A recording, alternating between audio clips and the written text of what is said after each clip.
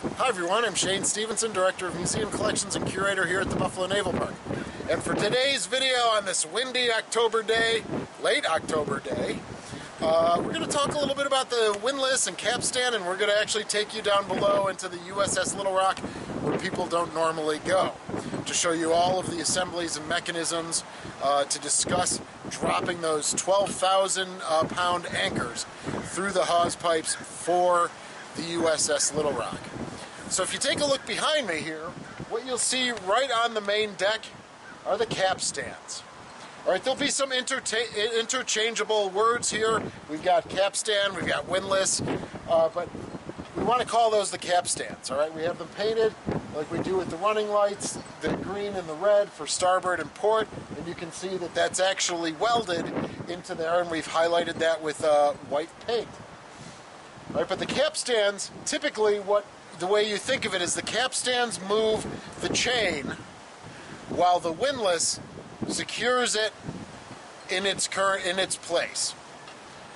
All right, so the other way to do that as well is if you take a look down here, we have those devil claws right here.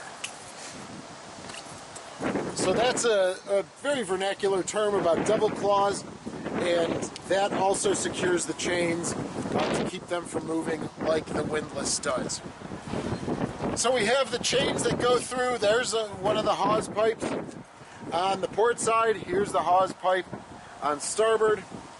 Right, and I'd also like to highlight we do have a fathom link. Right, so the Navy and certainly ships themselves paint different links in the chain based on the fathoms. This is red with the two whites, so what that means is that that's the 15 fathom chain. All right, that's about 90 feet. So when that clears, when you release the chain, that clears, you know you've lowered about 90 feet of the chain. All right, let's take a walk back here.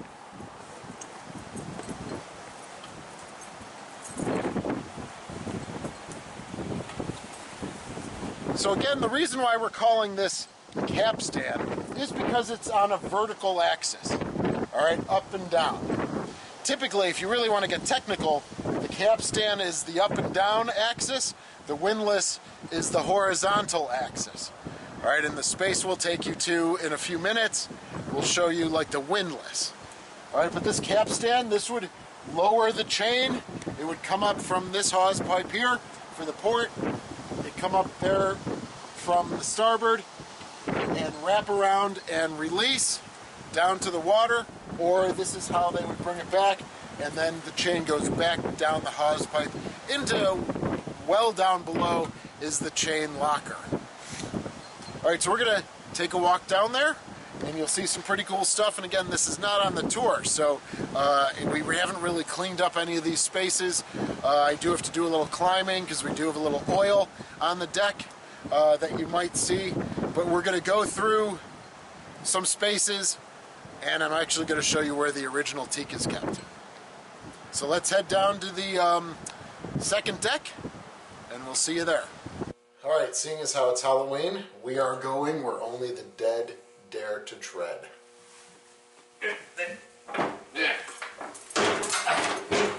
All right, we need to oil this. Can we oil this here a little bit? Make it a little bit easier. All right. So right now we're on the second deck, one deck below the main deck, and we are heading forward. This area was secured this season. It usually is open on the tour, but this will lead down through that ladder right there. This can lead down to the dental department and the medical department and hopefully our research library that I'm looking to open. Got a secure hatch there. All right, we'll walk forward. We're going to be passing through the barbette. So this is the barbette for turret number 1 of the 6-inch 47 that I was talking about in the armaments video for USS Little Rock. And so this barbette protects the handling rooms and bringing all of the powder and ammunition up.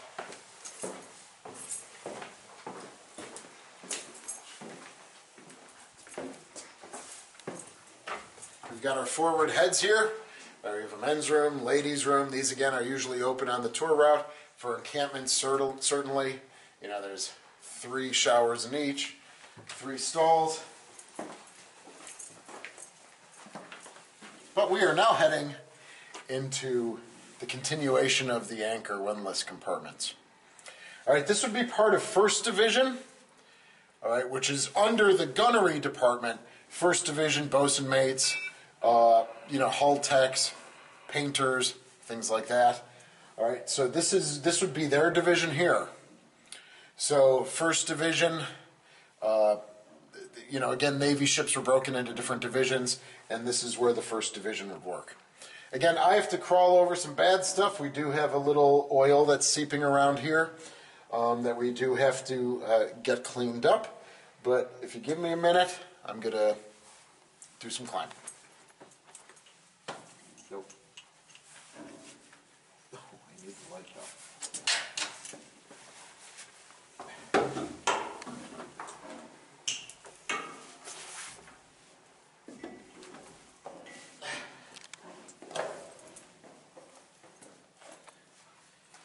All right. So you'll see 1 and 2, not technically, but they could be painted green and red. Starboard port. This is the assembly, the wheel and drum assembly for those capstans that I was just showing you up on the main deck. So right up here, you will see that this is what turns those capstans to make the chain rise, fall, and to secure. Oh. All right.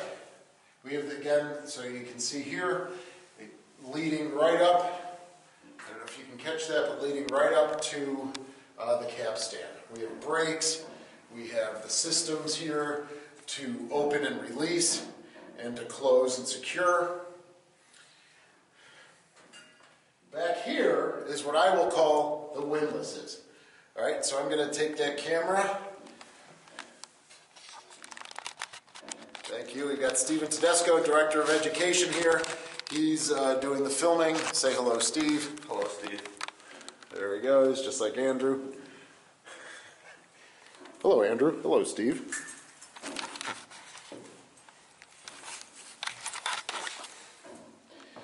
Okay, so what we are looking at is, as I mentioned, there's 1st Division there. You can see that. Now these would be technically the windlasses, because these are horizontal, and this is the assembly to secure and to release the chain or to bring it back up. We've got the hoist and lower wheels. And here are the hawse pipes that will lead the 2 chains up and down. There's one there, and here's one there. All right, so all of this is part of the windlass and capstan assembly. I'm standing on a hatch now, which I will open up. But as you can see, this is leading down to the chain locker, way down at the bottom of the ship. And again, there's the hawse pipe there. There's the other, you can't see it, but there's another one right there on port. So again, that's where the chain comes down right there.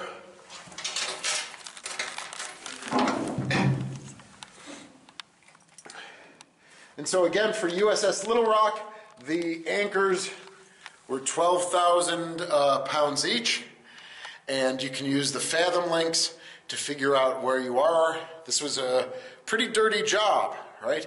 So, you know, there'd be a lot of rust buildup, and as the chain is lowering or hoisting or coming back on board, you know, a lot of that rust would be released into the air. And so when someone's doing this, especially in today's world, they're wearing, you know, masks and things like that, because just all of the paint chips off, the paint flies, there's sparks, and a lot of the rust that may have gathered on the chain is released as it goes through the hawse pipe releasing this plume of like red dust.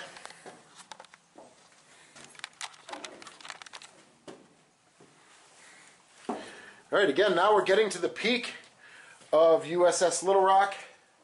And again, we're still in First Division. All right, so they were part of the gunnery department.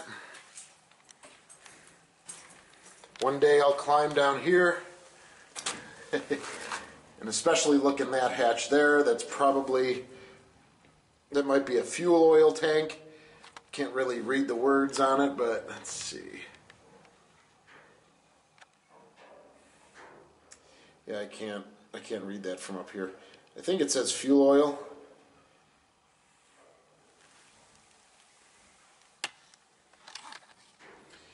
So this is what we do part of in our off season, right? And we're not in our off season yet, but we will be soon. And we kind of go through the ship, some spaces that we don't normally see. And there's no apparitions here, again, for this late October video, but I am getting a very nice smell from our teak wood. All right, our teak was replaced in, say, 2016. We received a nice large grant to replace them, and now we have some composite, boarding and composite wood that make up the deck on the USS Little Rock. But we did keep some of our original teak.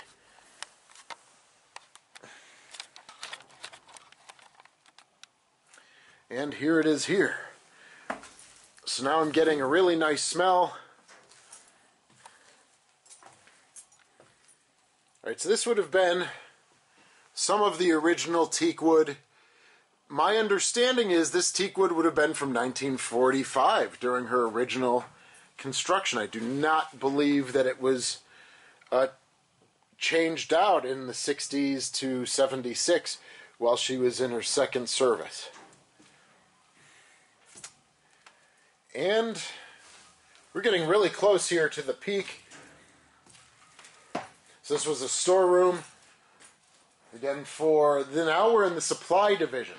So this was the storeroom, one of the storerooms for supply division, S division.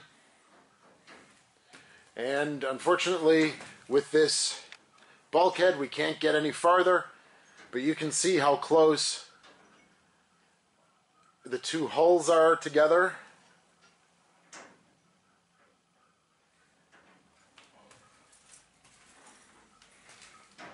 With this transverse bulkhead. And here we have some framing with the lightning that John Branning talks about, with the holes in it. And there is supply division.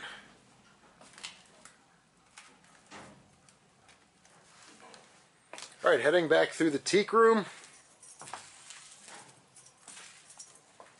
It's a little spongy here. So I'm going to explore this space a little bit more in the off season, and we'll probably have another video for you. But again, we appreciate you watching. Again, this is some space. Maybe I'll add this on the Curator Tour. If you've not been on our Curator Tour, I do a 2-hour tour that shows you spaces like this on board that no one really sees. And that's $50 a ticket, and I offer them maybe about 6-7 times a year.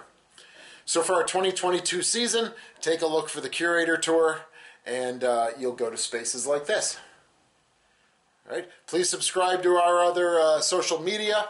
Click this subscribe button, ring the bell, all that stuff. And I hope you learned a little bit about the Anchor Windlass and the Capstan system here for the USS Little Rock's 12,000-pound anchors. Thanks so much.